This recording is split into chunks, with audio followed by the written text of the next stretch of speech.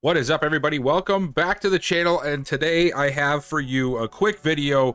I'm just starting to deep dive the new College Football 25 game, and I figured let's just get out a video giving you guys some stuff to know about ahead of time if you haven't already gotten the game. You know, maybe you didn't do the deluxe version.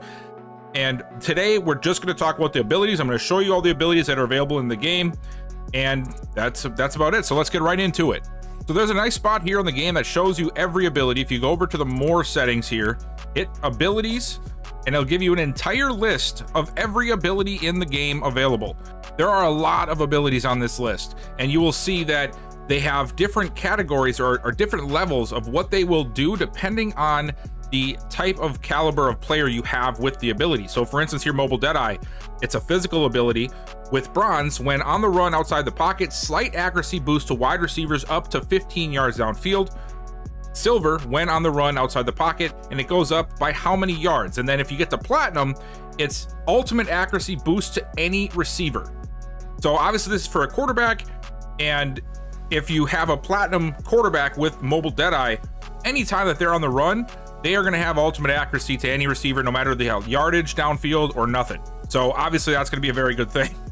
But that's how all of these work. So every one of them has a little bit of a better ability the higher up the tiers go. For House Call here, bronze, slightly improve ability to catch interception attempts.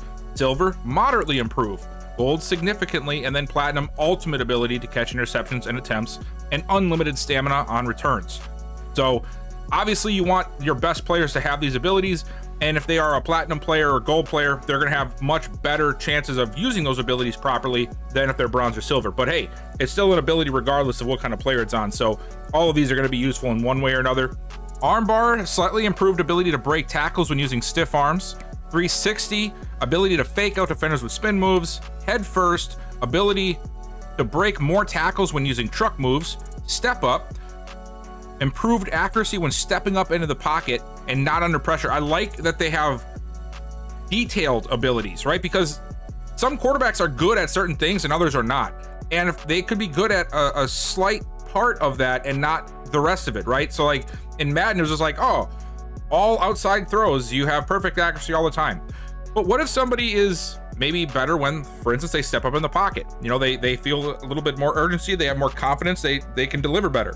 Those kind of things that show that they took a lot of detailed approach to this and they really thought about this. Sleight of hand, increased ability to fake defenders using play action.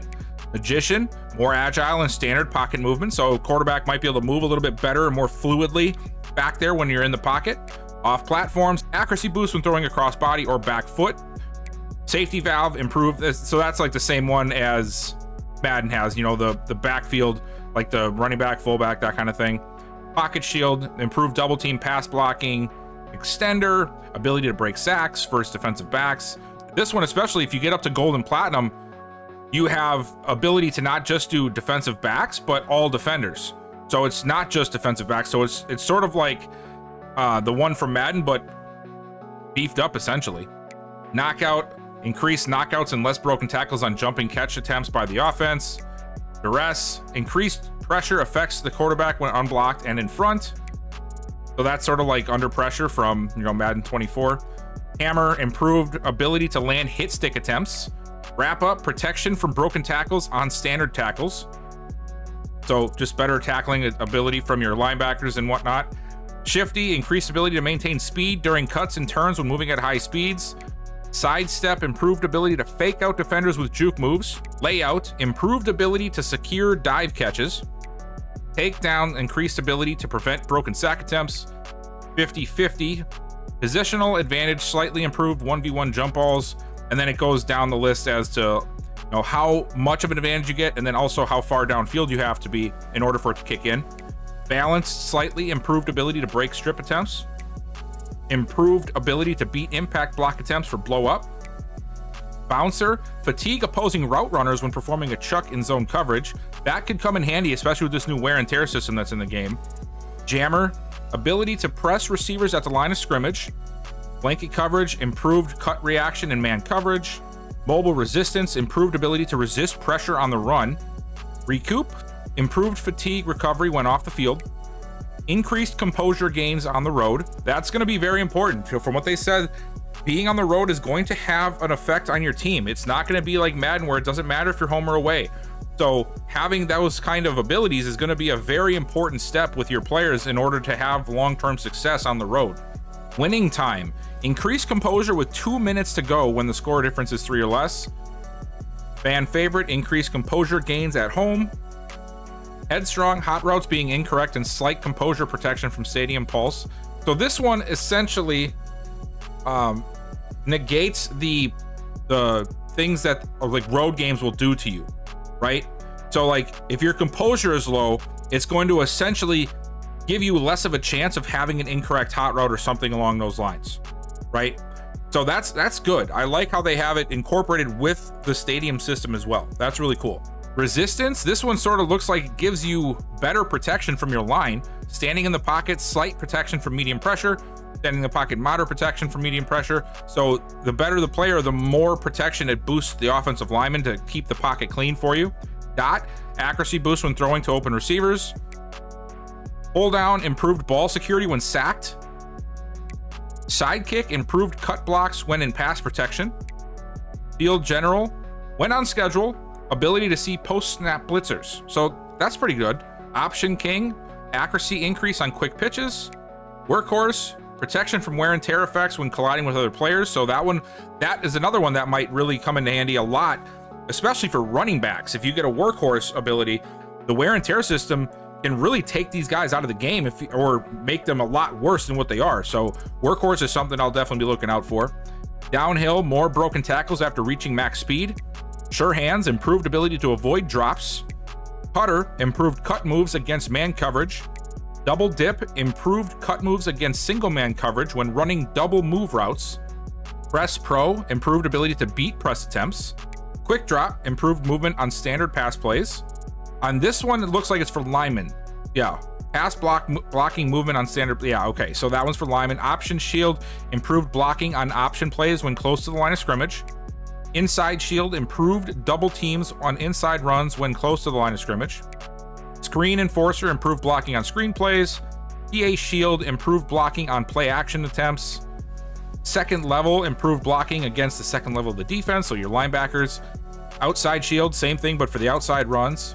Inside disruptor, improved shedding against single blockers on inside, and then of course outside disruptor. Then you also have option disruptor, so for option plays. And then here is one just for pocket disruptor for 3rd and 4th down situations. Strong grip, boost to lateral shed prevention on run plays. Okay, that's sort of good. How many times you see that where you think you have a lane and all of a sudden that defensive end or outside linebacker just breaks through and just annihilates you in the backfield. So ground and pound, pancakes on run plays add slight fatigue to the engaged defender, so that's nice. I like that they're really incorporating a lot with the linemen here. Grip breaker, increased lateral sheds on run plays, so that's for defense. Wear down, pancake blocks on pass plays add slight fatigue. Aftershock, increased wear and tear effects to opposing players on tackles. Robber, improved movement in zone coverage. Ball hawk, improved ability to break after a pass has been released. Takeoff, quicker release off the line when not being pressed, so that'd be for receivers. Quick jump, quicker jump off the snap when pass rushing. So that'll be a really good one for your edge rushers, especially if you have speed rushers. If you're running a 4-3, you're gonna want that for sure. Quick step, improved movement as a pull blocker.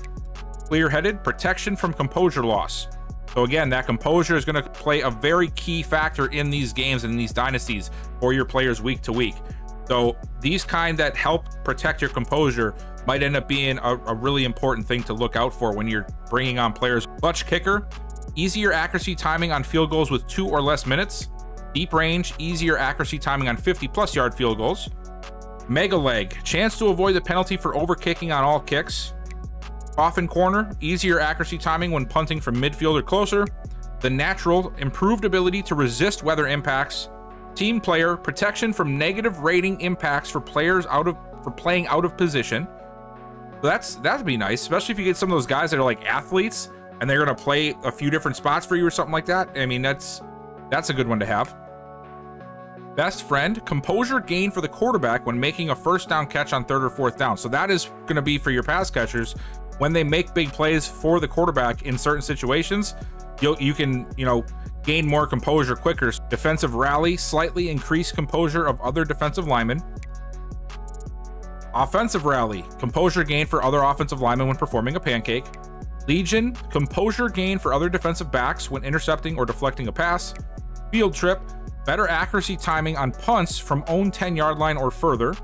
And chip shot, easier accuracy timing on short field goals.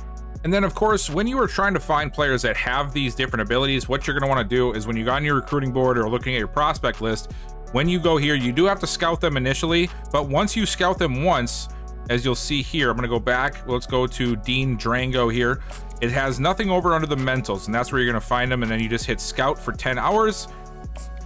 And it sometimes gives you all of them. Sometimes it only gives you a few. Like this one here gave me one fan favorite. But if you look at Cushenberry, it gave me all 3 right away. So that is essentially where you're going to be able to find these at. And let's see if we get them all now. If we go here, oh, we did not, but we do know that his trucking is an 84 and his acceleration is a 90. And then of course you'll have 1,000 hours to start with at the beginning of the year, so you can scout as many players as you can fit under there.